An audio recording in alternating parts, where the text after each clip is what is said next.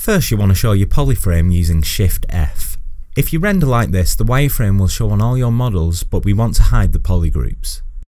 To do this, come to Preferences, Draw, and turn P-Fill down to 0, and turn P-Frame up to 100.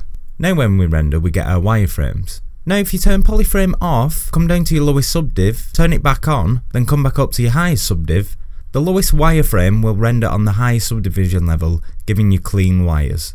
If you want to change the wire colour, set your colour, then click on PF Colour.